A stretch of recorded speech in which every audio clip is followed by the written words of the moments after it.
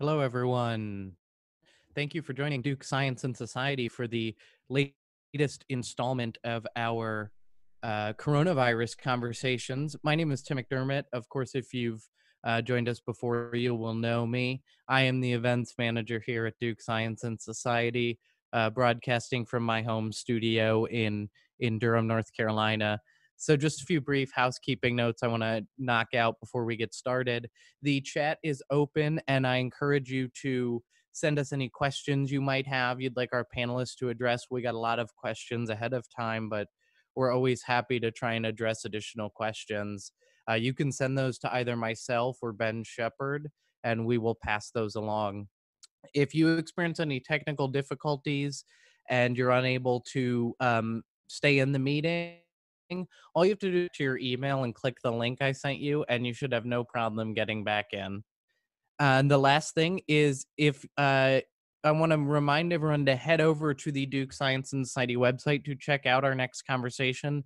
That's June 1st, where our experts from Duke and from industry are going to discuss the electrical power sector and how that's impacted by the pandemic, and also by recent EPA action. So don't forget to sign up for that. And while you're there, make sure you learn about the programs and program that we have at Science and Society.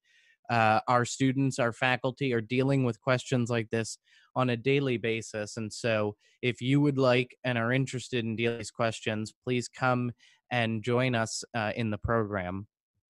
So without further ado, I would like to introduce our moderator here today. I'm sure he's going to pop on video here. There he is, Dr. Mark Borsig.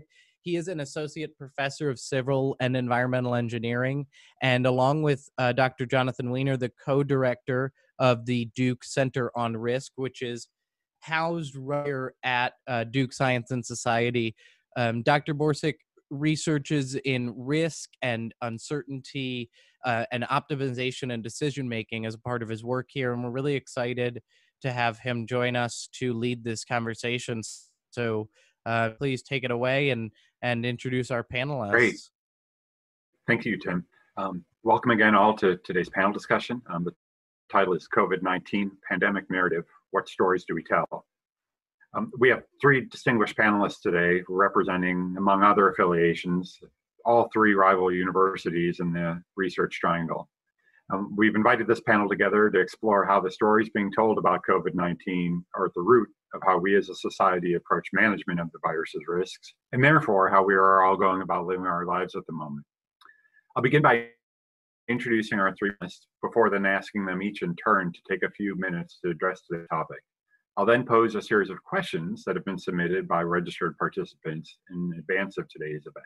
As Tim mentioned, if at any time you have questions you'd like me to pose to the panelists, please submit them to Tim or to Ben through the Zoom chat box. Our first speaker today is Dr. Priscilla Wald.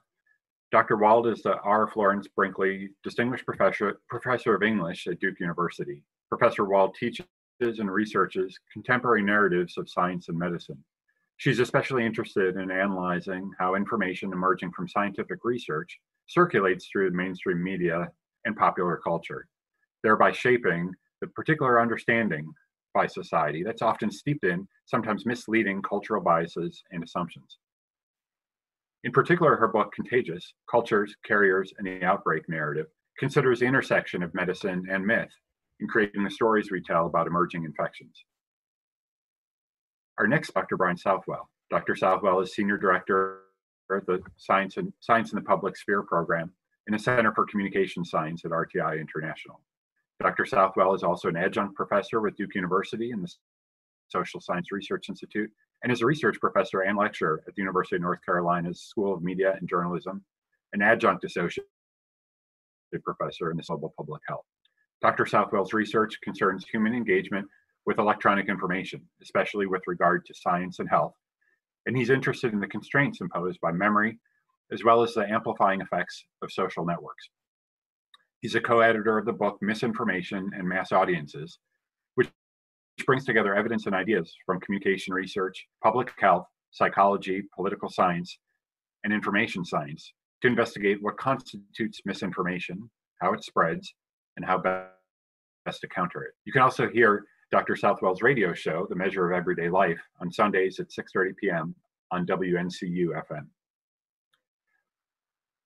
Our third speaker is Christopher Cummings, Senior Research Fellow at NC State University and founding director of Decision Analytica, LLC. Dr. Cummings' research focuses on advancing public engagement, developing risk communication theory, and improving public health decision-making across the lifespan. Dr. Cummings uses a variety of quantitative, qualitative, and mixed methods, and his academic work has been featured in a variety of applied science and health venues. Dr. Cummings also consults with multiple government agencies and various Fortune 500 companies on strategic planning, information campaign evaluation and monitoring, and risk communication initiatives. So I think you'll see all three of our speakers are well qualified to speak to today's topic on the narrative, or the pandemic narrative or contagion narrative surrounding COVID-19. And again, how the stories told about that narrative and influence the way in which we manage the virus's risks.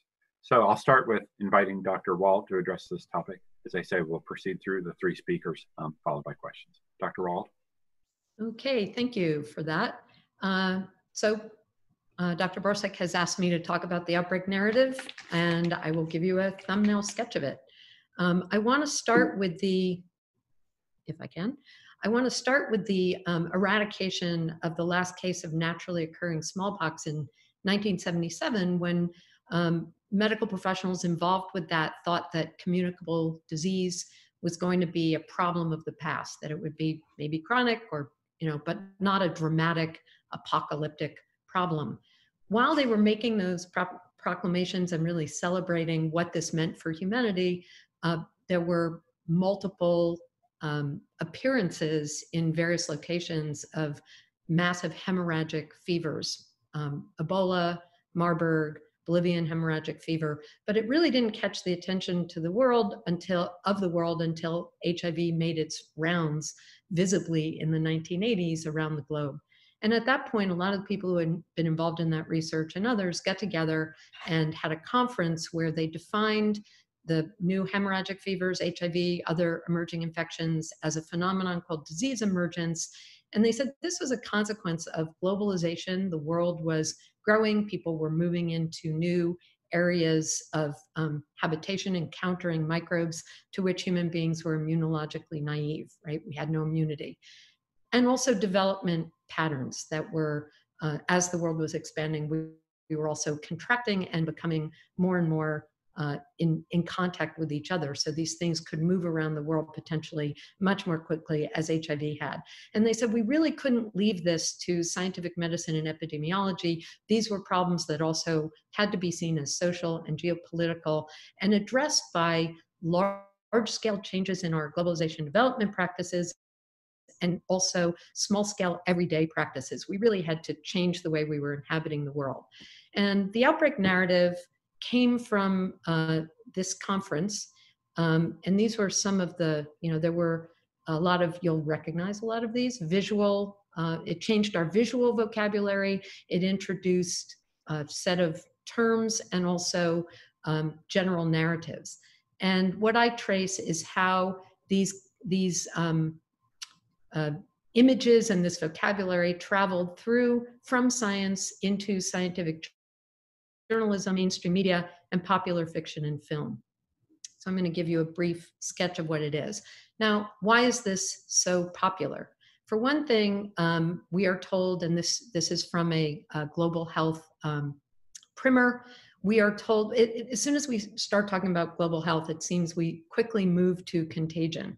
And you'll see the subtitle of this is United by Contagion. And one of the first sentences is that health is the ultimate unifying issue for humankind. And this is because, again, the shrinking world, the globalization, we're increasingly interconnected, and people both down the street and around the globe have an impact on our health. So it's a much broader issue than just getting sick. It's not just to be addressed by medicine, but also by politics, our social concerns, commercial concerns, and so on.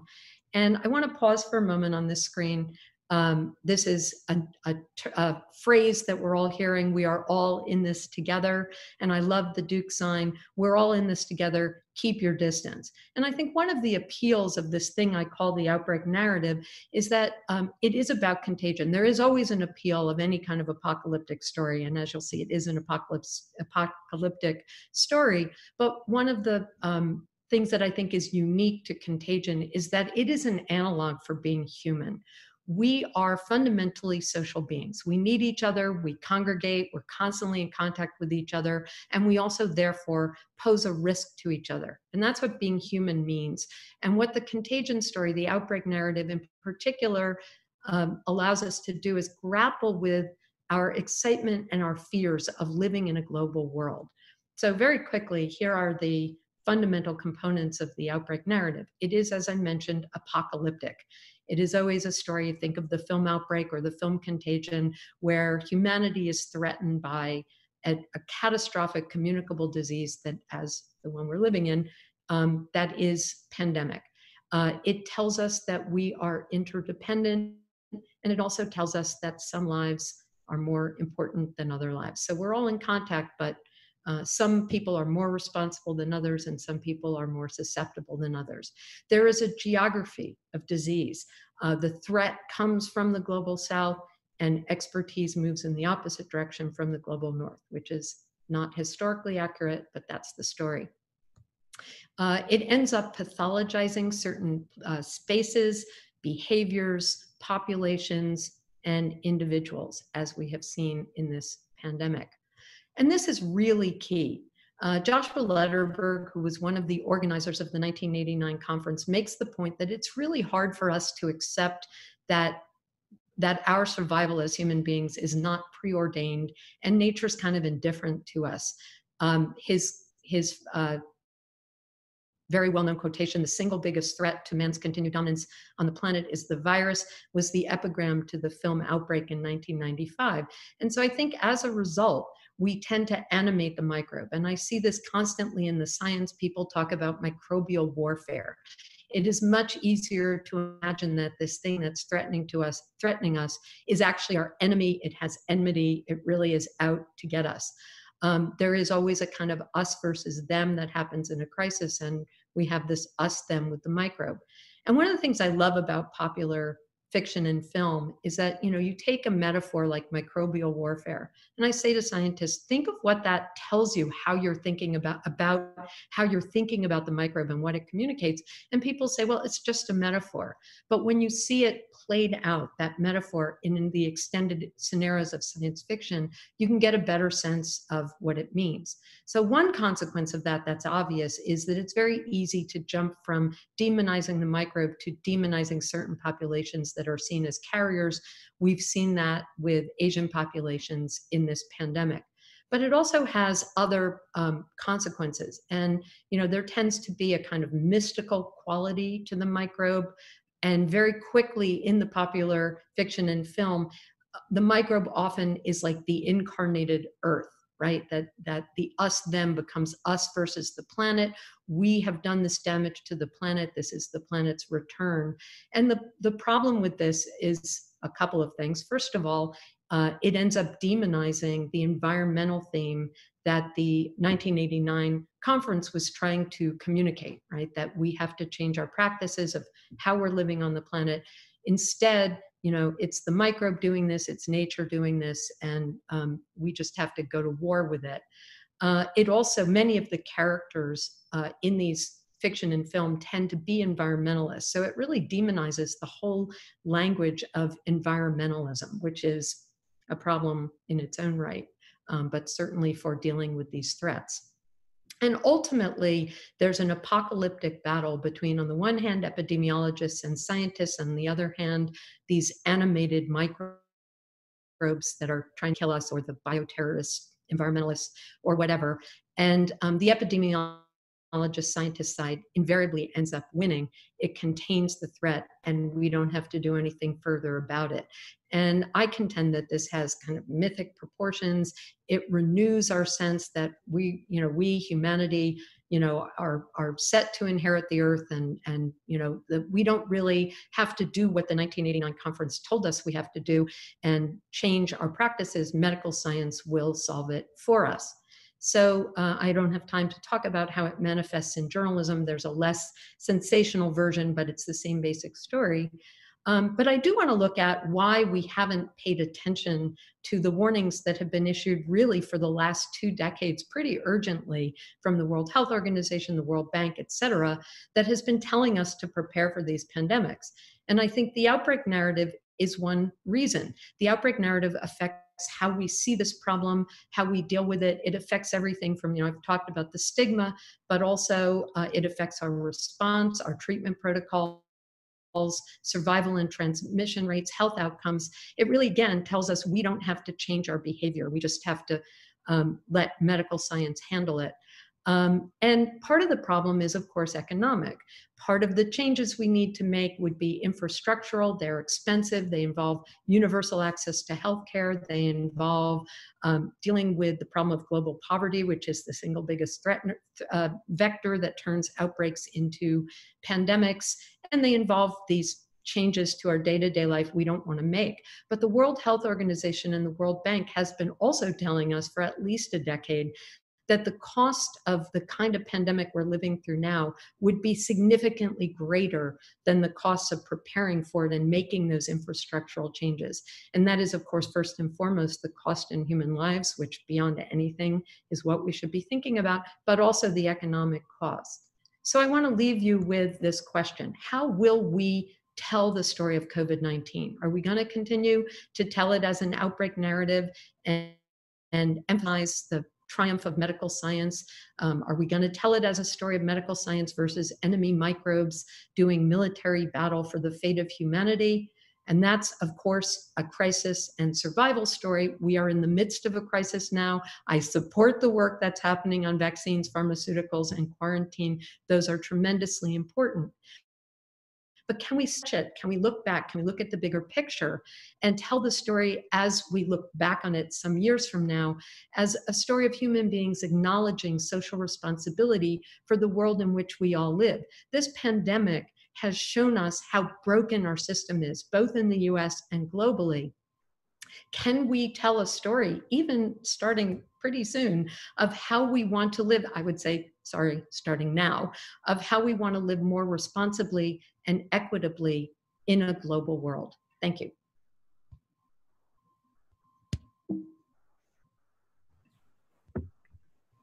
Great, thank you, Priscilla. Fascinating.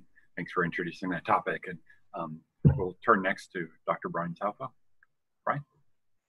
Great. Okay, and I'll just share my screen here.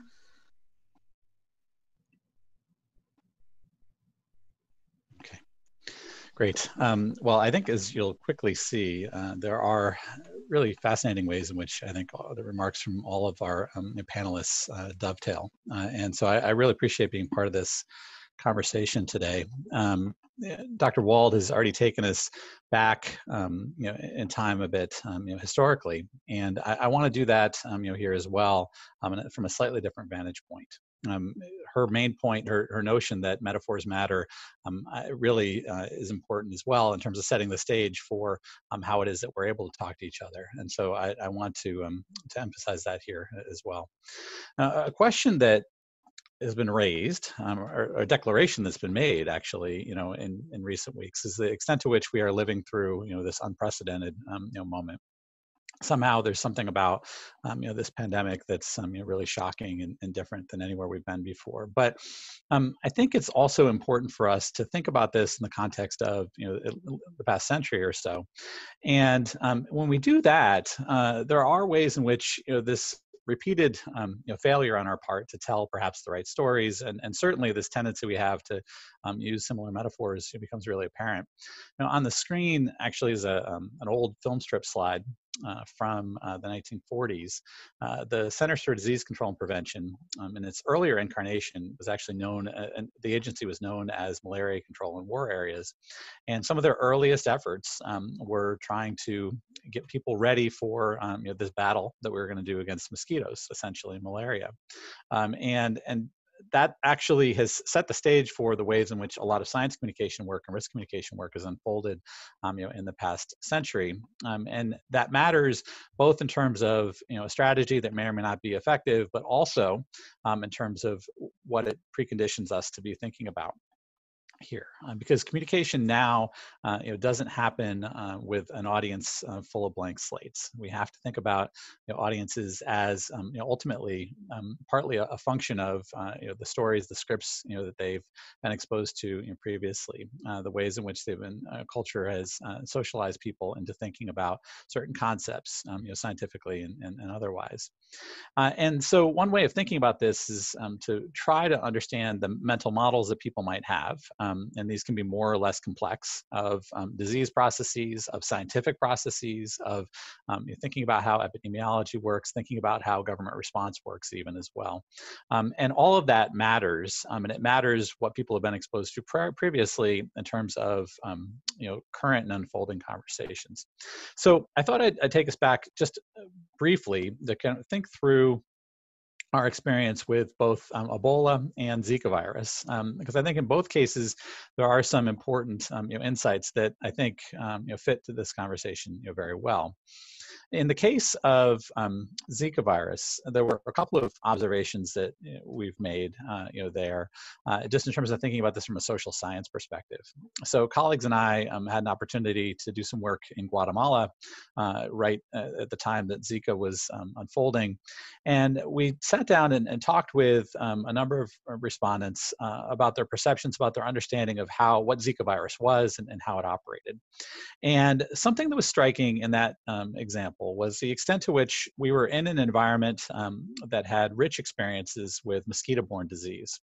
There's lots of experience with dengue and chikungunya, for example. And so what was really striking in that particular instance was the ways in which there was a script for talking about mosquito-borne disease, and Zika was plugged right into that. And so on some level, there was this, sort of weariness and the sense of, going to battle yet again with mosquitoes. But what was missed in that story was the human element, the very human element, because as it turns out, Zika virus is also sexually transmitted. And that was just a missing part of the narrative.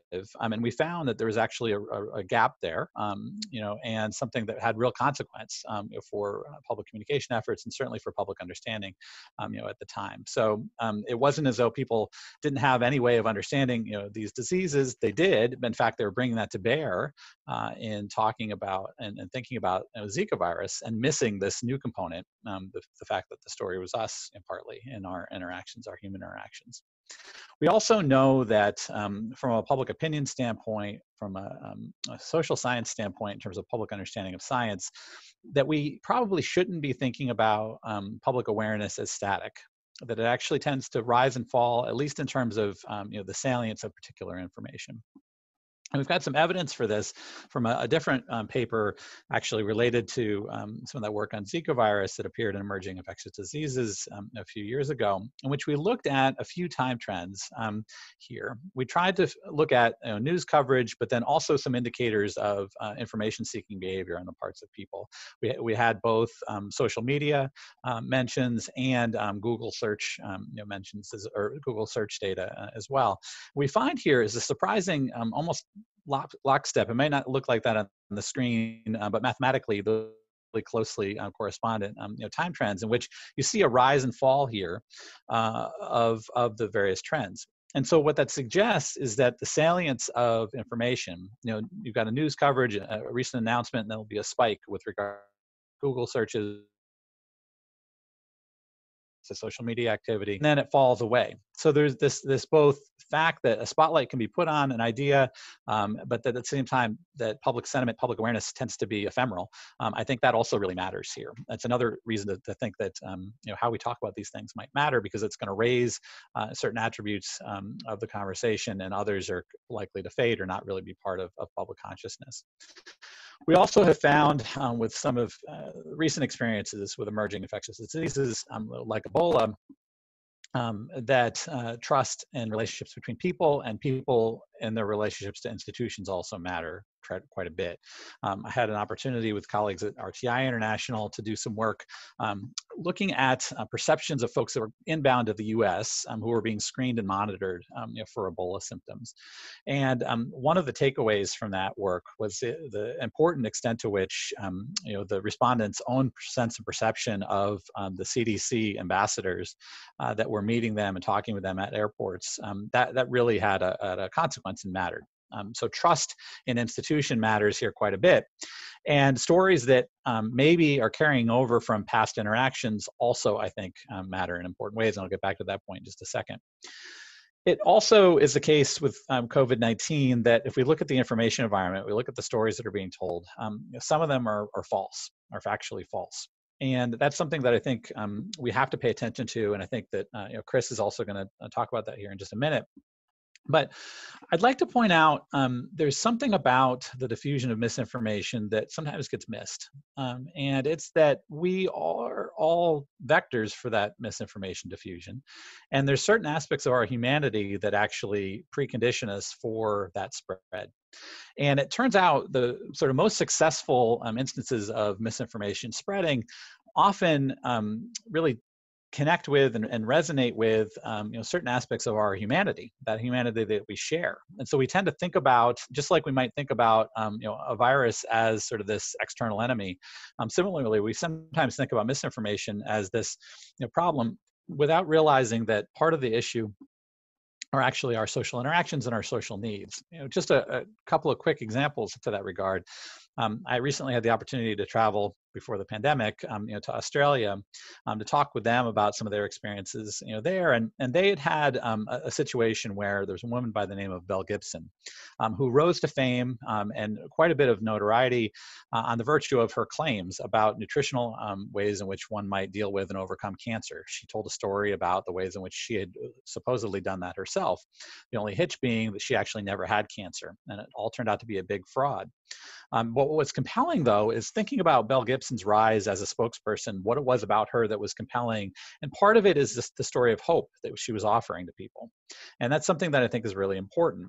Similarly, without naming names, we've seen other figures rise here on social media circuits, and there's a story that's being told there that resonates with something that is important for audiences. Whether or not the factual accuracy is really ethically a problem here, but there's something about the reception that I think we need to pay attention to as well. And part of the point I want to make here is that I think we sometimes misunderstand our own vulnerabilities for the spread of misinformation. And I think it's probably not controversial for me to say that we are, as social beings, people and beings that need connection with other people. We need social connection. And so we need to interact with and talk with people. And that's going to be a precursor the spread of some of these stories.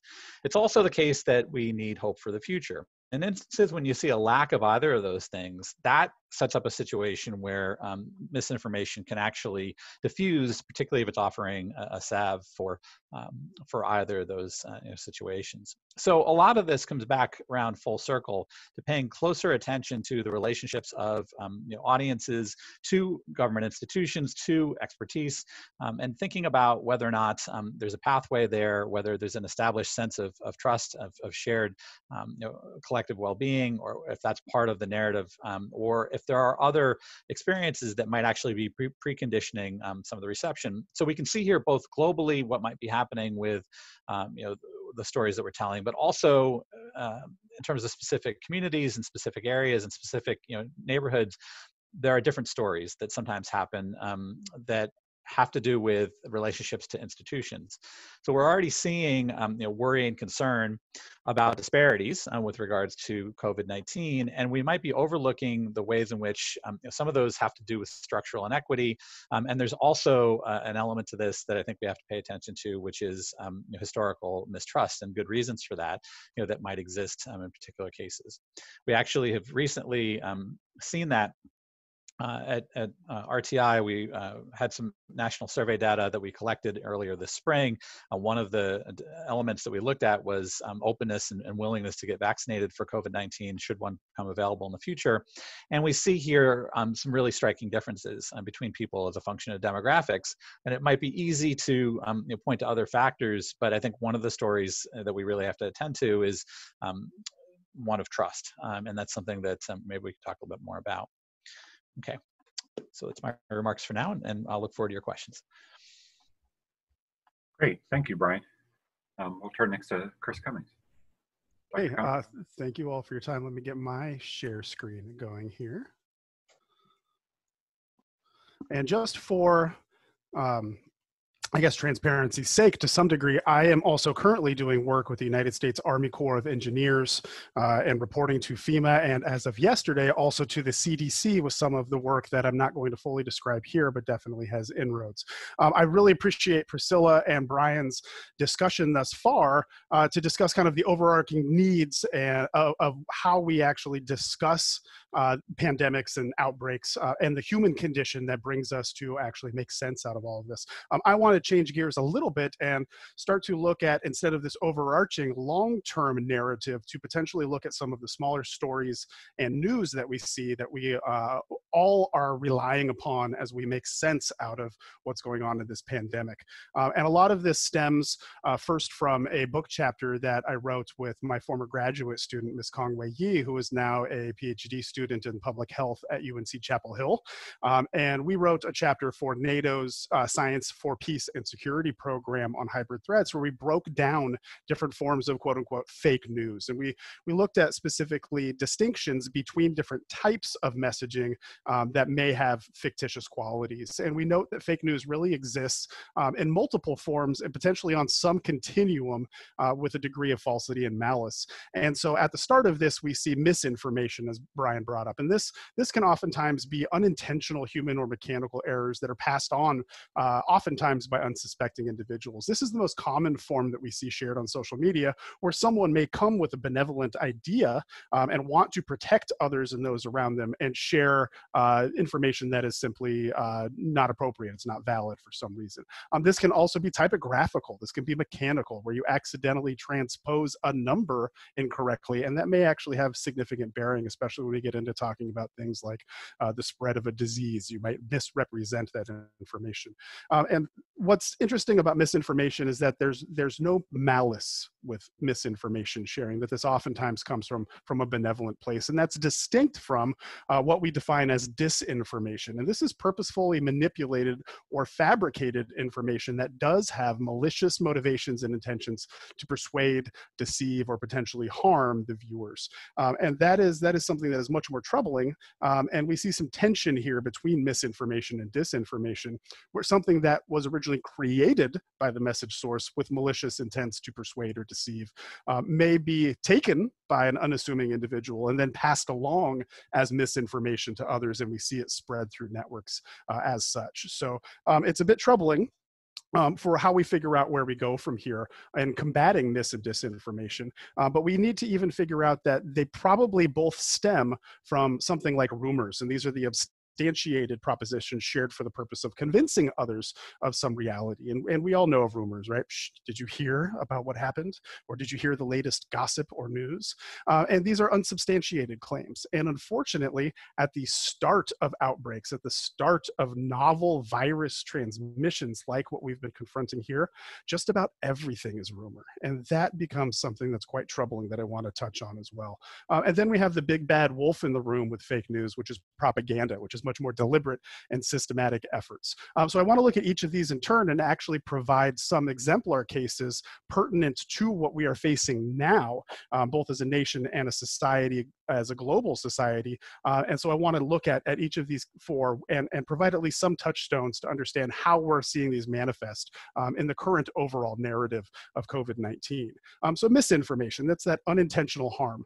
Sometimes this actually happens when people read a scientific report, see, hey, there's a wonderful idea in here about how we can protect ourselves, and then they go out and try and disseminate that that information. And that's exactly what happened when some folks read this article, which was about a decade old, that looked at effects of temperature and relative humidity of the viability of the SARS coronavirus, which is related to COVID-19, but is indeed a separate virus. Now, this article looked at how long that virus could live on certain materials, and they also learned that when exposed to heat and exposed to relatively low forms of humidity, that the virus would die. And the people read this article and said, wow, that's interesting, because the temperature at which the virus dies seems to be right at the same level as what we might see in a typical sauna. And so they created a YouTube video that said, you know what, saunas get up to that particular temperature. Perhaps what we should be doing is trying to get people to use saunas more often in order to combat the disease. And they said, well, not everyone has a sauna, but you know what most people have in their homes are blow dryers. So maybe what we can do is to try and get folks to actually kill the coronavirus by indeed, dare say it, breathing in deeply with their blow dryer to try and raise their internal body temperature to 130 degrees Fahrenheit in order to kill this coronavirus. And of course, medical scientists have said, please do not do this. But by the time that this had actually circulated around Facebook and YouTube and other social media sources, there have been tens of thousands of views. And unfortunately, actual cases of people trying to do just this. We've also seen misinformation where a good scientific principle goes awry, where we do know that yes, on surfaces, alcohol can help kill viruses. However, drinking alcohol will not kill the virus in you. Yet that has even come from a top-down approach from folks like Belarus's president, who has encouraged citizens to indeed drink some vodka, sit in your sauna, and don't worry about it. And unfortunately, with medical science, we know that none of these are actually beneficial. So that's misinformation. And so this may come from a benevolent place, but it's one that we know is not as helpful, and so becomes fake news in that sense. Disinformation is purposefully manipulated. A case here noted a couple of weeks ago when President Trump's valet tested positive for COVID-19, a doctored video soon showed up where they completely redid the video and stole Fox News's short segment, and they put that Trump himself tested positive, and they even had a nice voiceover report with a fake journalist saying, brought to you just a moment ago, Fox News alert.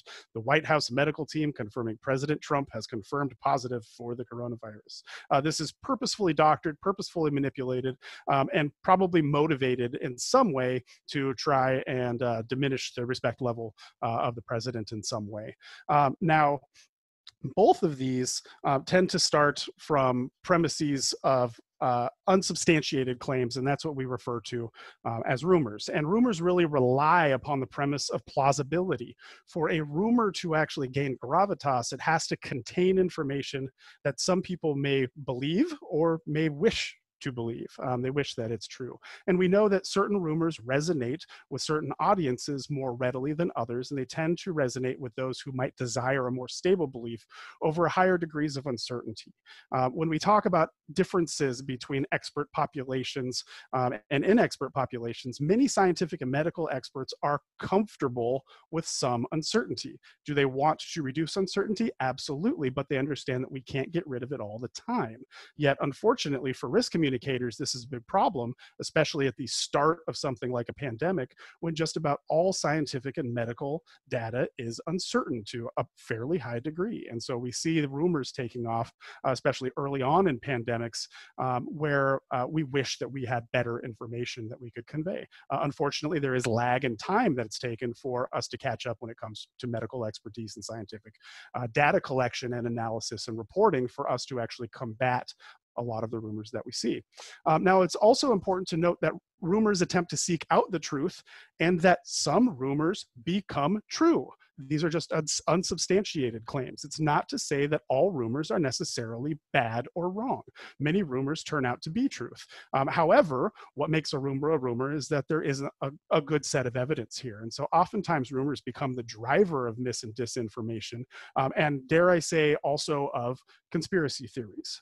What rumors do is they provide opportunities to simplify reality, to take a highly uncertain area and provide a very simple narrative, and oftentimes these sources are from a non-authoritative place. We hear it from rumors from our friends, from our close ones, oftentimes not from those who are, quote unquote, authorities. And it's exactly these kinds of rumors that we see take off into conspiracy theories. As the immortal Cat Sunstein says, some people and some groups are predisposed to accept certain rumors because those rumors are compatible with their self-interest or with what they think they know to be true. And this seems to be just the case with what we're seeing currently with the conspiracy theory that started as rumor that 5G cell phone towers are indeed causing the virus in some way. If you'd like to learn more from that, I'll plug one of my good friend Jordan Frith's article in Slate, Fearing the Invisible, the long history behind the 5G COVID-19 conspiracy theory, and there's a link there for you as well. Jordan, you'll be happy to know I plugged you in this. Now, all of these things seem to drive really bad potential public health outcomes, and one of the scariest parts of this is propaganda. And this is the deliberate and systematic effort to potentially try and manipulate beliefs in a large sense. And there are many strategies that we see historically used for propaganda: herd mentality, personal testimonials, plain folks appeals, emotional appeals, transference, ad hominem attacks. And I think that we've seen a lot of these already to date as our pandemic narrative has continued. The one that I am most concerned with currently with some of the work that I do is a concept called astroturfing. And astroturfing is kind of the fabricated, manufactured version of what would be a grassroots social movement. So we have had all of the reopened protests around the country that kind of have this guise of people taking to the streets, of coalescing and self-organizing in order to provide this level of concern to reopen economies. And there's actually very good data now that demonstrates that a lot of these organizations and organized efforts were actually not grassroots whatsoever and appear to be by and large from just a couple of sources who have attempted to blanket the entire country with these kinds of movements. And that's a definite form of propaganda. Now, I kind of anticipated that we might ask the question, of all of the messaging, which one do we think might be the one that we need to work on the most? And for me, I think it's the what I call the flu corollary. It's this idea that COVID-19 is somehow similar to the flu, and I wanted to talk about that, especially because over the last couple of years, a lot of my academic work has been looking at trying to improve people's understanding of the influenza disease and try and improve decision-making about getting the seasonal influenza vaccine. So in a couple of studies, we actually looked at differences between using the term influenza vaccine versus flu shot. And in one paper in the Journal of Health Communication, we demonstrated that just simply changing the term influenza vaccine versus flu shot really had very large scale differences. And the idea that using the term influenza vaccine actually prompted much more significant vaccination intention than using the colloquial term flu shot, even when no other information was provided about the disease or the vaccine. And this is something that's quite troubling because the flu is everywhere, and that's the term that we tend to use. And so we know that the term flu is something that even from our data-driven exercises demonstrate that we don't actually get the level of severity that people are concerned with or the level of intention to actually fight that disease. And this has to do with a concept called frame semantics. With this idea of frame semantics, individuals make sense of terms by relating that term to others with which they have more familiar knowledge. And when we're talking about something like COVID-19, I have significant concerns that people are relying upon this flu corollary rather than learning more about the actual deleterious effects of this novel coronavirus. Now, for the flu is highly familiar, and it's generally looked at as having an attenuated risk perception. That is, people don't fear it as much as they should, that they have lower levels of threat severity and threat susceptibility for influenza, especially when we ascribe it as the flu. And this is something that's troubling because especially early on in this pandemic narrative, a lot of the discourse has actually looked at coronavirus and COVID-19 specifically being similar to the flu.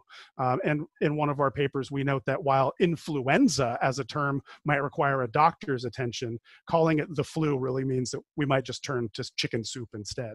And this is troubling because in many reports, we are seeing coronavirus and the flu being put up against each other. And even our president has looked at a very simple narrative here. So last year, 37,000 Americans died from the common flu. It averages between 27,000 and 70,000 per year. Nothing is shut down. Life and the economy go on. At this moment, and this is as of March 9th, there are 546 confirmed cases of coronavirus with 22 deaths. Think about that. The actual frame semantic is laid out here rather readily. And I think it's one that may have a strong framing effect where the significant value that we place upon COVID is that it is less than or equal to the flu. And I think this is extremely troubling because the latest data that we have demonstrates that this may not be the case. And here on this last slide, I'll share with you some of the actual comparisons that we have, because I think that what we need to do next in order to help improve our overall narrative is to help fight this particular message that COVID-19 is similar to the flu. So this is a paper that reports the severe seasonal influenza epidemic during 2017 and 2018. And then we have the most recent work, which is still coming out in July, that looks at similar data for COVID-19. And for influenza and COVID-19, we look at a particular metric for all viruses that we call R naught. It's an R with a subscript 0. It's a statistic that we use in order to look at the potential spread of a virus. Now, if the number of the R naught is 1, then that means that one person who's positive will likely pass that virus to just one other person. So if there's a virus and its R naught value is below 1, then we know that someone who tests positive for it is likely to not pass it on to even one more individual. However, if it's greater than 1, we know that we are likely to see the blossoming of outbreaks. So even in a bad, severe seasonal influenza epidemic, the R naught value of influenza is 1.53. Each positive person will actually share it to 1.53 others. Most recent data for COVID-19 has the R naught value somewhere between 3.8 and 8.9. So we know that it's likely to be 3 times to 5 times as infectious as influenza. So not very similar at all and much more likely to spread. And I think that's why we've seen such a rapid spread across the United States. We also might go, okay, it spreads, so what? It still doesn't have the deleterious effects worse than the flu, right? And that's a tough question. The mortality rate for influenza is 0.1%. That means that 1 in 1,000 of people who get influenza will actually perish from the disease.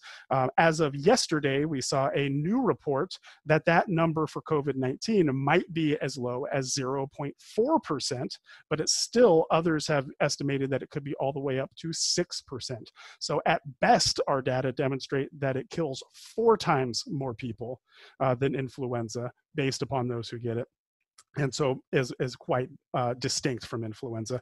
And the last scary statistic is one that, albeit in truth is a bit cherry-picked, is the number of deaths in 2020. So looking back from January 1st of this year, which is partway through the influenza season, here in the United States, we've had 8,048 deaths as of yesterday. And here we are with well over 10 times that number. And so we are really in an era where we're going to have to continue to work diligently as good risk communicators to identify where we can improve risk communication and hopefully help improve the narratives that are salient and tangible for people to be able to share that can help us all to protect our friends and neighbors. Thank you. Great. Thank you, Chris. Thank you all for your comments. And I think you all bring diverse perspectives, and yet there's some common threads across all of our speakers. We've gotten some questions both in advance and during the course of each of your talks today. And I'm going to pull out some of those that I think might be particularly relevant and address them specifically to one or the other view, but each of you can feel free to comment. If I could, I'd like to start with a question directed at Priscilla. You you discussed the role of, I think what you were emphasizing largely is a kind of larger cultural narrative in shaping our thinking, or what Brian has called the mental models associated with COVID-19. I wonder if you might be able to speak to what the role might be of personal experience in politics in relation to that larger cultural narrative in informing our current mental models. I'm not quite sure what you mean by personal experience in politics. My own? Yeah, sure. Yeah, you are on. So Brian mentioned the importance of, I believe, personal experience. What you've personally seen, what you've in your own experience with the disease, or maybe in a broader among your circle of family and friends, that might be formative in how you think about something. I think Chris alluded to, and certainly we're hearing a lot about how politics shapes how you think about it. And I wonder if these are special cases of the pandemic narrative, or are they something that is kind of complementary or somehow different from the influences that you identify? Yeah, well, I mean, as I said, I think that general politics invariably shapes what I'm calling the outbreak narrative. So, what we saw this in this pandemic, we're seeing the way people are using China. And this is happening, I've heard it from both Republicans and Democrats, right? This is a broad sense that somehow, blaming China is an important aspect of this. But I think, one difference that we've seen, if I'm understanding what you mean by politics, like the small p politics, one thing that we've seen is just the mask. How is it possible that the mask has been politicized? So there is just no question that masks not only keep us, the wearer, safer, but has a big effect on keeping everyone around us more, protected. And this is what we've all been talking about when we talk about social responsibility, thinking about other people, signaling to other people that we are concerned about their health, that we understand that not deliberately in most cases, we could pose a threat to them. And we will do everything we can to think about others and minimize that threat. Now, why that should become a Democrat versus Republican question should amaze all of us, right? The Republicans and Democrats should not, usually that might be economic, that the Democrats have more of a sense, that's a distinction, right, between Democrats and Republicans, more of a sense of spreading the wealth, or, that notion of social responsibility, or may be more in favor of social programs getting financed. But to think about that in terms of protecting someone from your disease astonishes me. And there's an example. Do you have an explanation? Is there anything in any of your studies that would suggest, because of a particular cultural aspect that's linked to the politics, or a particular experience? I think in this case, Chris gave us a very good example. Our president has set that tone, right? And it's suddenly become a kind of populist resistance not to wear the mask. I'm, in your face, I'm not going to wear the mask. On the other hand, we have, I think, something that's a lot more understandable. We have, a number of people have written about how, say, African Americans are, especially men, are nervous about wearing the mask because of how people are going to react to them. So there's a case where it should be a democratic issue that, we want to protect people from the danger of wearing a mask, but I haven't seen that at all. It really has been the populist followers of Trump that say wearing the mask is or not wearing a mask, is my signal that I think this is a hoax, or I'm not going to be told what to do, or I'm going to take a stand against my Democratic governor, or something like that.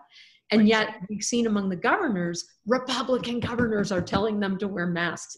Still in all this is coming from this populist figure that we have at the head of our government. Exactly, right. So, Brian, looks like you have something to add. Yeah, those are all important points to be raising and questions to be raising. I wonder though also if we need to think about this in the larger arc of American history, and so there's these countervailing narratives potentially, and this emphasis that we have culturally on freedom, I think is something that comes to play sometimes, and it sometimes is manipulated, or there is a larger notion there that resonates sufficiently with political messages that people will try to tap into that.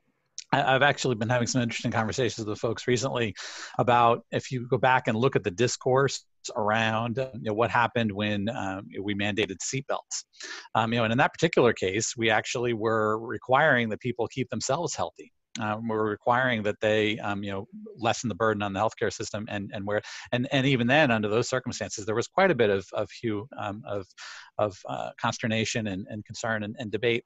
Some of which might have come from a place of a sense of inconvenience, or but some of which was probably also there's this opportunity to tap into this larger cultural notion of freedom, which is not entirely unique to the United States, but it's certainly a part of our political dialogue, and something that maybe is different than in other parts of the world. So. Is there any, getting back to my original question, is there any, this is directed to Brian, any theoretical or empirical evidence on the relative importance of, say, politics versus personal experience versus a larger cultural narrative in affecting a person's risk attitudes? Yeah. So or mental models, maybe more broadly. Right. There's been a fair amount of work, in the public understanding of science arena to suggest that ideology can matter. That suggests that people use values, heuristics in making judgments about science. So we know that that's the case. I also, though, something I think we probably want to caution ourselves against is there are some of these prominent examples, but we also need empirical evidence and I don't think we have all of that yet, as to how prevalent some of these extreme examples are in terms of the public psyche. So yes, there are folks gathering on beaches. Yes, there are B-roll video clips of pool parties and other things. But there's also been surprisingly high levels of support for some of these different, and so and the same thing is true, like trust in science is a great example. There are a lot of headlines you can find that suggest that we are at a point of great erosion in public trust in science. The survey data, though, actually, if you look at it, there's still quite a bit of support for expertise, particularly when it comes to one's own clinician or other. So sometimes I think the headlines get out a little bit ahead of what we know and understand to be the case, and from the folks that weren't necessarily at those pool parties. Yeah. And so there's I think sometimes more widespread unity, and basically at the end of the day, I tend to rely on the idea that most people are trying to keep themselves and their families healthy. They're sometimes doing that with mistaken information, and there are these other countervailing trends that people will rile people up occasionally. But at the end of the day, there might actually be more of a core of support for some of this, some of these remedies and public health and realized.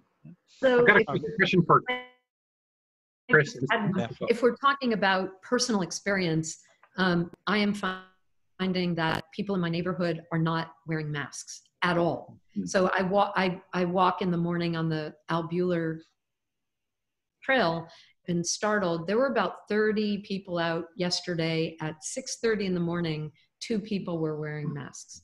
So I think it's a both and. Chris, I'd like to direct a question from the audience next to you. A listener or participant had asked, what's the role of scientific, how do we make those scientific facts salient in the face of the kind of misinformation, propaganda campaigns, even the larger cultural narrative? And how do we do that without hyperbole? This is I think the holy grail question, right? This is, if we can unlock this, we have figured out to communicate. What we do know is that unfortunately there is a lag between when a pandemic starts and when the scientific data and medical data actually arrive, right? So you do have folks like Brian who are out there trying to collect data as fast as possible in anticipation of, say the upcoming vaccines that we're all anxiously awaiting. And so we're trying to do what we call anticipatory governance, right? We're trying to get ahead of what's coming next and trying to predict what's coming next. So that way we can lay the foundations to at least start to approach this from a better sense of a place of sense making and data. This is really the conundrum why we need to hopefully continue to improve funding in areas like social science, along with the physical and medical sciences, so that way we can start to build better, more robust interdisciplinary teams. My colleague Jennifer Kuzma, Kara Grieger, Zachary Brown, and I recently wrote an article for Issues in Science and Technology on this, that we need to start to look at more structural levels of sense making among experts, because a lot of us are working in these multi and interdisciplinary teams and trying to make sense out of things that we need a rapid and urgent response, and we're just not capable of it yet. And so unfortunately we're stuck still with the disinformation and keeping everything being rumors. Right now we're in this era of fact checking, and fact checking is the name of the game right now, where everyone is trying to verify the reports that come out on social media, in medicine, because when experts publish, other experts say, we don't like your method, we need to go back and revise, we don't think that's true. And so what does this do for things like, as Brian discussed, trust levels in authority, when even our experts, especially early on, don't have consensus? And so this is incredibly troubling. To jump back to your previous question though, Mark, you asked about if there are empirical cases on looking at psychographic or demographic notions for risk perceptions. It harkens to me, it reminds me of a lot of the work that is kind of the godfather of my field, risk communication, Paul Slovic, and Paul will be happy I'm bringing his name up, where, in the 80s and 90s, he identified what he called the white male effect, and identified that by looking at gender and race, that we saw that white males were more likely to feel that this is not a risk, and be able to take up more risks because of that.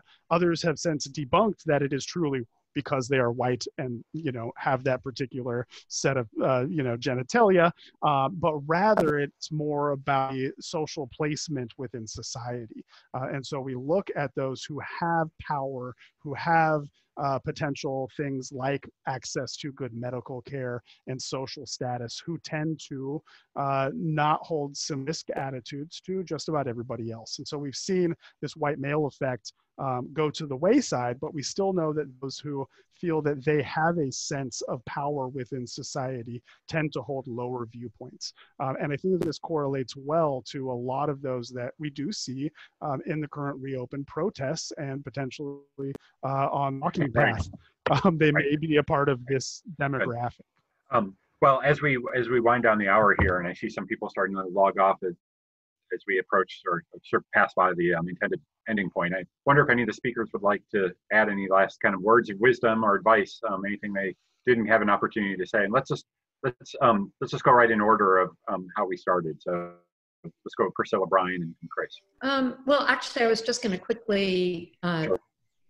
what Chris was talking about, because the flip side of that is what we've seen of people who are the least privileged not trusting the authorities. So I think, we've got the privileged who say, I can take the risk, and we've got the least privileged who say, I might as well take the risk because I don't know whom to trust and no one's going to care anyway. So I think those are, but I guess if I had one thing to finish up with, it really is what all three of us have been talking about, how powerful language is, how powerful our media is, how important it is to think about the words we're using, the images that are circulating, the stories that are being, how difficult it is to fight them. And I think one of the things I've noticed in this whole pandemic has been an almost superstitious adherence to the very important messages of public health. But as we begin to need to open up, I think remembering that the adherence is important, and it's important to think why we're washing our hands, but you also can begin to make that so ritualistic that it makes you terrified even to interact with anybody. And that's something we should really guard against. Do it safely, but don't not do it. It's okay to start leaving our houses if we think about the rules and why we're obeying them. Thanks. Yeah, good point. Brian? Yeah, just 2 quick points. Well, 3. One, thanks to everybody for being on the phone today and online. We know we have people, a lot of things going on, and so we appreciate the chance to focus on this. It's a really important topic. Just to resonate a bit further with the conversation, if I just leave it with 2 points. When eventually the next movie and dramatization comes out of this, rather than as we think about, the war metaphors inherent in a movie like Outbreak, we ought to think about what we can do to put a spotlight on the food delivery workers and the other folks that are really part of this effort, and that might help us move away from battling the virus towards restructuring society and what's needed there. And I think there's a way to celebrate that. The other thing I guess I'd leave people with is just I once had actually on the radio show, we had an interview one time with a woman who does a lot of really important work on understanding language as it's used to describe cancer as that relates to cancer victims. And there is real consequence also when we focus too much on battles and wars and effort that's necessary to do the right thing in terms of both stigmatizing and telling a story about the victims that maybe isn't quite fair either. So for every time you tell somebody they need to battle, we're going to win this battle against cancer, for those that ended up dying or for their families that went through it, there's a really unfortunate way of framing that you've just done. And so part of what we might do out of respect for the 102,000 that have lost their lives is to think about what story we're telling about how it had a role in that. And it's not a matter of just individual effort. It's not a matter of just going to war against the virus, but it's a real reflection of who we are as humanity. So I think it's just some food for thought there. But thanks, Mark, for the invitation. Good point. Yeah, I think my closing comments are to understand that our narrative is not over here. Most states are just beginning to phase reopening, and the work that I'm continuing to do and will do over the next few months is going to be really trying to be as data driven as we can, and I do hope that our audience knows that there are many, many good people who are doing all that they can from very strange places, including, closets like I'm in currently, who are trying to do their best to provide some factual, verifiable information so that way we can actually base good decisions. And so while, many people feel that being rushed open, and our data demonstrate that yes they are, even our gating requirements as set forth by the White House, most states are not currently reaching them. So know that this narrative is not over. While I do agree with Priscilla that yes, we can start to emerge, and yes, we need to definitely worry about not just the virus but things like mental health and family structures and communal level interactions, we also need to have a good mind that we are still very much in this narrative. And so continue to be advocates for one another and for your communities, to, share maybe what you've learned today, and to, improve media literacy in what you share, so that way we can hopefully change this narrative for the better as we move forward. Again, thanks, Mark, for your invitation. And nice to see everybody. Thanks. And kind of virtual applause for our speakers. Thanks for taking the time to join us today in your busy lives, and go out and continue the good work that you've been describing today. Thank you all for joining us. If you are interested in additional coronavirus conversations sponsored by Society, you can look at the website. These will be regular seminar series, and you can also find recordings of past ones, I believe, on the Facebook site. So thanks again, and enjoy the rest of your day. Thank you.